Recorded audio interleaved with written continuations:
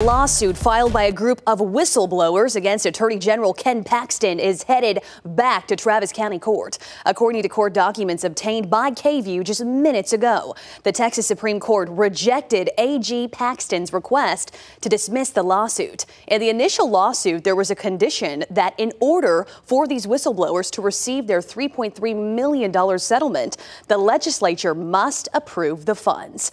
Earlier this week, the group said they don't see any approval from the Senate in sight. Because the Texas Supreme Court sent the case to district court, Paxton and his associates could be forced to testify.